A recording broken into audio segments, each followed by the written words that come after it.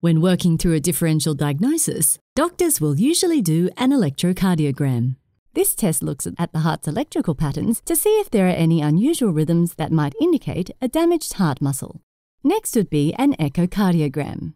This is an ultrasound-based examination, and ultrasounds are useful because they can show whether or not the heart has become larger and whether or not it has problems pumping blood. Then, of course, come blood tests.